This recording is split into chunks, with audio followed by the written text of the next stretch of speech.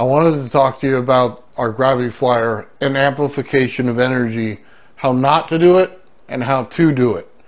Now lately in videos you saw me take my Graviflyer and I blasted it with some high voltage. Let's go ahead and take a look.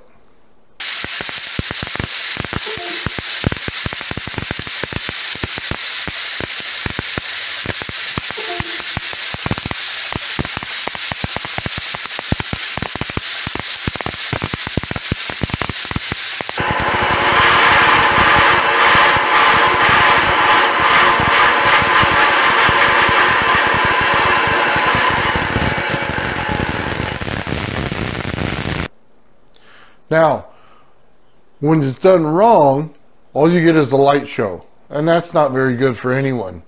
It really is not helping the project at all. It looks super cool, don't get me wrong. I love to do it all the time, but it's not going to help this project. So, we also looked at amplification another way. A lot of people say, can you put magnets on the top and magnets on the bottom? And what would it do there? Well, let's take a look.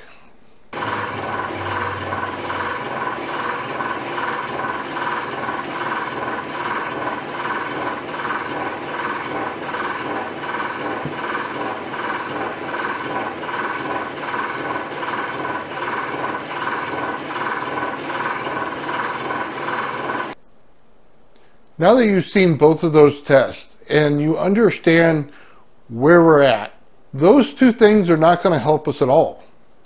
It's also not going to help us to change materials. A lot of people want to put a piece of metal in the center plate. They want to put a piece of copper in there.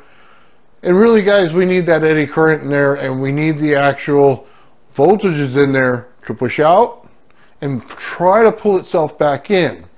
It's part of what makes the actual field on this thing work. So, what does that mean? It means altogether, we're trying to create a gravity well here. And one of the problems in our gravity well is our Tesla coil field just isn't strong enough.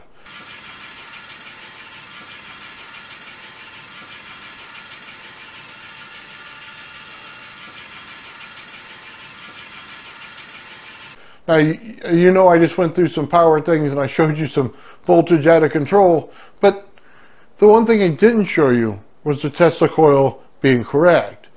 And it goes down to a simple understanding of this. This craft only amplifies when it's sitting on the ground. Now, I've had it on the table, I've had it on a big piece of tile, everything.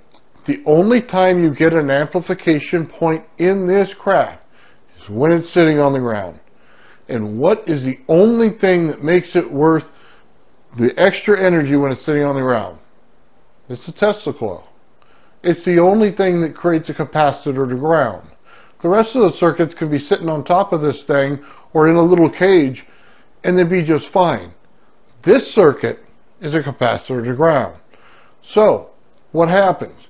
When you actually put a ground to it, you're going to get an amplification point in your Graviflyer, because then it works as a capacitor to ground.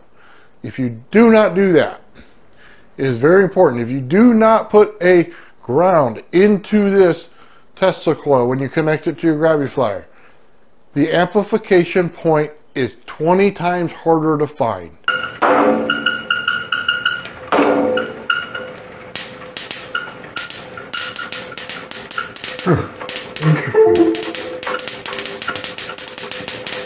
It just picked up a lot of energy as soon as I tapped that thing. You will find it on a rarity. You might even pass it up because you're not in the correct octave of this craft.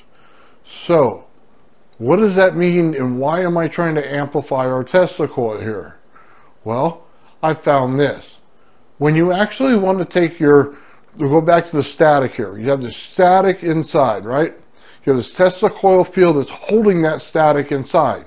You cheat it by you taking a dryer sheet and you put it on top and it blows that Tesla coil field out.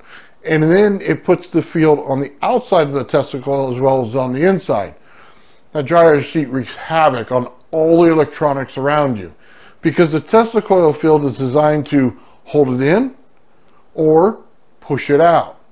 And by reversing the fields, and putting the high voltage on the center plate and putting the Tesla coil on the two discs, you realize that it's pushing the field out. When you switch the configuration back and you put the Tesla coil to the center plate and you put the high voltage to the disc, you realize it's holding it in. Now, because of that, you understand another feature. If you can cheat it by overrunning this thing and putting too much of the actual static energy into it, then it'll hit an overlap point where it comes over the end of the Tesla coil field and then pushes out. Let's push it in some more. See if we can't get that thing to go off. No computer going off. There it goes. All right. Well, I shouldn't do that. Probably blow up my computer. That's very bad to do. We don't want that. We actually want to get to the point where the fields line up. And then we have something good. I've been trying to say this lately to people, and I don't think they understand this. I want ozone.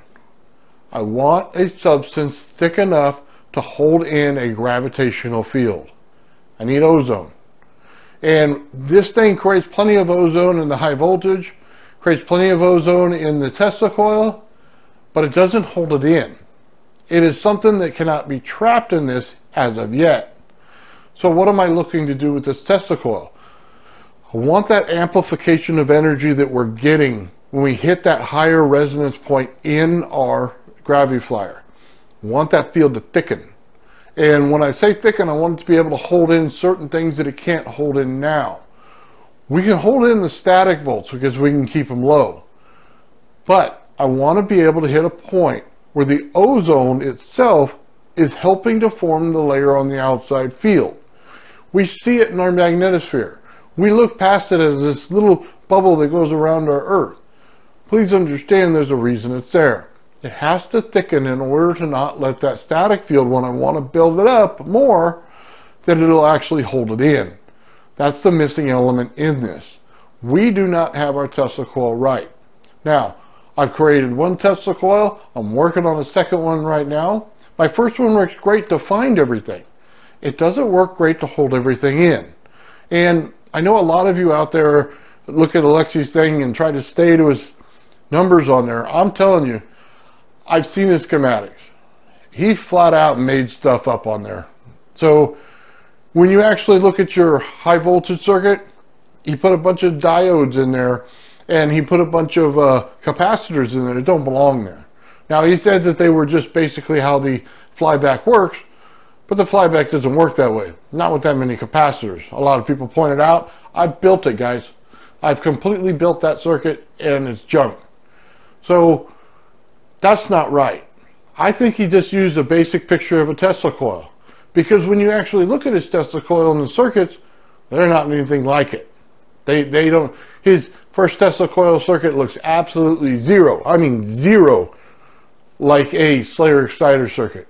But what he wrote in his diagram was a Slayer exciter circuit. I don't think it's right. And I can tell you it's not right for one reason. When you run these Tesla coils enough, you know the distance. You know exactly what you're going to get out of it. It's not a mystery here. You just have to put up the light and find out where it stops. That's it. The problem is his goes back 5 to 6 feet and then some. So he can sit back there with his gravitometer and he's reading the actual field on it, and he's 5 to 6 feet back from it. Guys, you're not getting that out of your little Tesla coil with your Slayer exciter. I'm sorry. You got 2 feet max at the best one that you can build. Okay, that little cheap circuit with a Z44, junk. Okay, absolute junk. It works for great little desktop thing. You want to mess around, not screw up your computer, perfect. However, for what we're doing, not going to work. Okay, it's just way too small of a field. He's creating a bigger field. Now, let me just tell you this about the Tesla coil that you may not understand. This Tesla coil works like a magnet. So, you know it's a magnetic field and it pulses and it goes into your secondary and then that pulses, right? But when you rotate it, and I've never seen a lot of people rotate this, so it's kind of hard to understand. When you put it on those discs and rotate it, it's creating spears from it. So what do I mean? You have a bubble. in the center on any magnet that you rotate. You have a bubble like this, and then it has another level here and another level here. What are those different levels? It's the amount of energy drop off. Out here, less. In here, more. Right here, absolutely the greatest point in the world. And right next to it, you're going to get the highest value.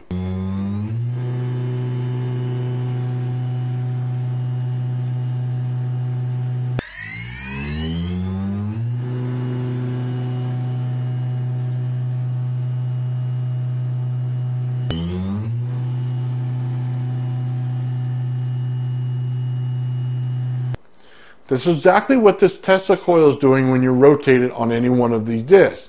It actually creates those spheres of energy. We're looking for the strongest one. So, what would be best on this craft? If I were to redesign it, I want a rotating disc on the outside of the actual frame of it so that I can get a field like that that turns. We always want it to turn. Everything in turning, everything always in pulse. This craft works on that. So, in order to get this right, we're going to have to change this a little bit. I need that Tesla coil to be like that magnet.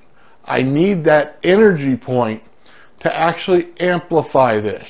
So, let's go back to the grounding a little bit so that you understand this. I put my Graviflyer on the ground. I'm hitting it with the right octave, right? I'm tapping on the center plate. Normally, that's the job of the piezoelectric disc. That in itself changes the octave in your actual Graviflyer. So, what does it mean? It's like singing out of tune. I'm just taking the singer and I'm tapping on the vocal cord and I'm actually putting that singer in tune. When I hit the correct tune, I hit an amplification point. It's just like taking that glass and singing into it and making it shatter. It's the same effect. I'm trying to hit the amplification point. You cannot hit it if you're not in the right tune. So you change the octave on the center plate. I tap it, get it in there. What happens immediately? My piezo buzzer starts going off. It's doo, doo, tap, tap, tap, click, click, click. Whatever you want to say that sounds like to you, it's exactly what it's doing. You know when you hit it. This thing has done absolutely zero for me, that piezo buzzer, for the longest time. It has absolutely done nothing. Now it's come alive and it won't shut up. It just keeps going on and on and on. I know I hit the correct point.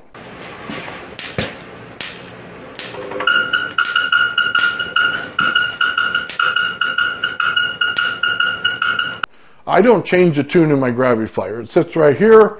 I haven't changed the tune in it, and I won't, because I know exactly where the sweet spots are. I just need my Tesla coil to amplify. That's why I'm doing this. So let's go back to the ground thing. When it's on the ground, it's actually taking and making your Graviflyer the capacitor to ground. Because it's onto your Tesla coil like the toroidal, it actually will work as a capacitor to ground. It's pulling the energy from the ground to get the amplification. That's the key. If you run it in the air, I can't get the amplification point. If I run it on my tabletop, I cannot get the amplification point. When I put it on the ground, I get my amplification point. That's the whole key. You need the more energy. Now, you say, well, if it's in the air, how are you getting the amplification point? It doesn't need it past what it gets from the ground. That's the key. In this actual Graviflyer, there's a loop of energy. The loop of energy will stay. You're hitting the correct resonance points. And when I say resonance points, there are 5 to 6 main points that amplify in this disc. And as you hit each one amplifies at that time. So it's like a safe lock. You're going through and you're turning it, you get one click, you got to turn it again, you get another one, until you get all the little pieces of the safe unlocked. It's the same way here. You want to hit each one of those amplification points. It's a very difficult task. It's why you can't just plug it into the wall and turn it on. You have to be able to hit that. Now, when you get to the ground aspect of it, we'll go back to that, you're putting energy into it. The energy stays in there in a loop because it's going throughout those actual different points and amplifying it. And it stays in that amplification point. Once you hit the right value, and there's one in there that absolutely hits a massive voltage increase.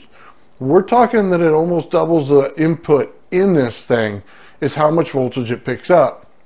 So when you hit that, it'll stay in the craft.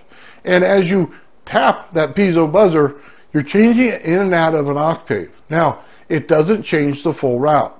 If you say there's 6 in there, and you tap it and you go to 1, you go tap it, you go to the second one, tap it, you go to the third one. Well, basically when it gets to the right one, it'll stay there. And you tap it again, it'll push and move back. You tap it again, it'll push, it'll move back. And that's what's going on. It likes to stay in that amplified state. So it'll shift for a second and then push back. It will not go through the rest of it and go through the dial again. It doesn't work that way. It wants to stay right there to that amplification point.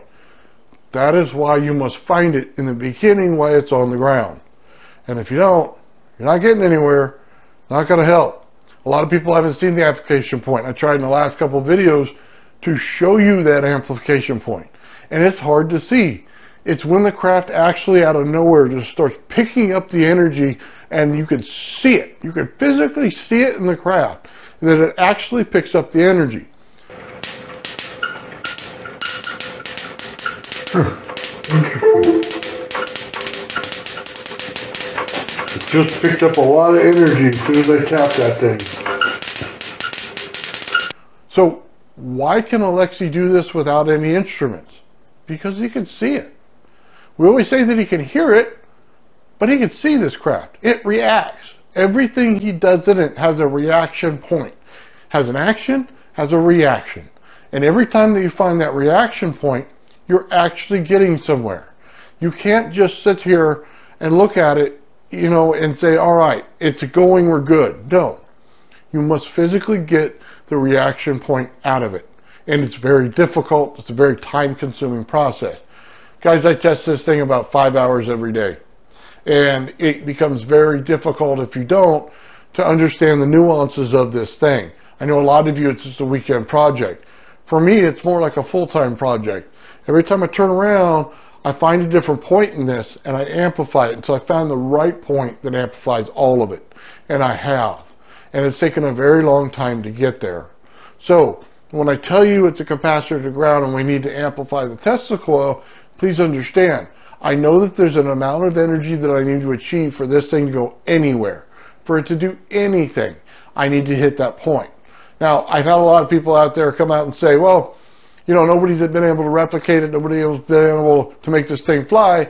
It must be on a different way to do it. It must be a string. It's got to be a balloon in the air. It's got to be something else. Guys, we're building a UFO. We're not building a toaster here. We're building a UFO. It is not going to be easy. It is not going to be one of those things that you can flip on like a light switch. It is going to be a very difficult task. There's going to be nuances in this that'll carry on to everything that you want to do in anti-gravity.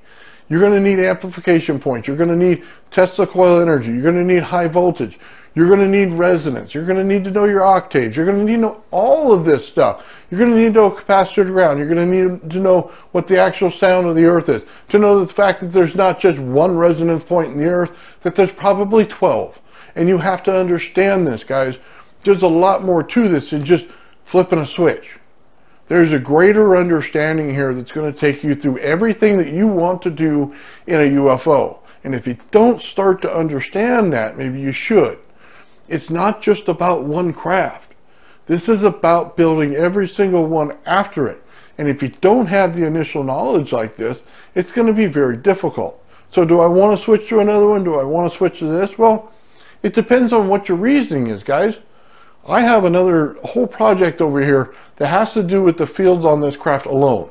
That's all that I research on it. I have a secondary Graviflyer. 90% of the time it's hooked up to in order to understand the fields around it. Because I want to be able to push, pull, do whatever I want to and manipulate them in my own way so that I can hit the correct points of everything. Then I keep my original Graviflyer right here in order to get it to the right thing that Alexi was doing and try to achieve lift. Then I'm going to start a third project, guys, and it has to do with more of a magnetosphere. I've always wanted to create one. Now I think I have the right understanding of everything and how it works to get there. And I do know that it's going to be completely different than both of these things altogether when I'm done.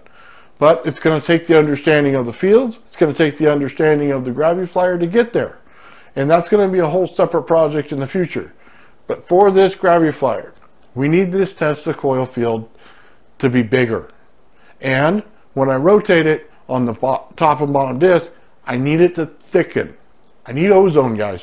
I need it to withstand ozone. It has to hold it in, has to create it at that point, however you want to see it, okay? Normally we just take a craft and we put things around it like rings all the way around and then interconnect them and make ley lines all over this entire thing. We take a magnetic field behind it, push those ley lines out, and then we create the static on the field on the outside. And that's how we're going to do it in a magnetosphere. But on this craft you have to get creative because it can't get to that point. So we're going to have to understand it in the nuances that it has. So we connect the center plate to our high voltage. We're able to get that field to actually push the high voltage out a little bit. We want it to stay in just right on that line with that Tesla coil, but we want that Tesla coil to be stronger so that it amplifies out there and creates our ozone layer. Now, if we don't have an ozone layer, we don't have enough to thicken the actual bubble around this. This thing will be like a piece of metal on the ground and do nothing. It just won't do anything. It actually requires a field to be around it. That's the only way that it can work. If it doesn't have a thick enough field, it can't do it. And that's really what it comes down to. So my Tesla coil currently, my original one, it actually will go out 36 inches. I need another Tesla coil, and I want to be able to push that thing. If I can get 8 feet, I'll do it. But I need at least 6 feet, because I know that's what Alexi has in his. The guy can shine the light right up against his Tesla coil and still do a project that's 4 to 5 feet away from him and still be able to pick up all the fields. Guys, there's no greater understanding than to understand distance when you're dealing with all these fields, because that's what he's getting. He's not getting this little bubble that hangs around the Graviflyer and just stays there. He's getting a great big field. And when you understand that, you understand that you're grossly underwhelming your Graviflyer by not putting in the right Tesla coil energy.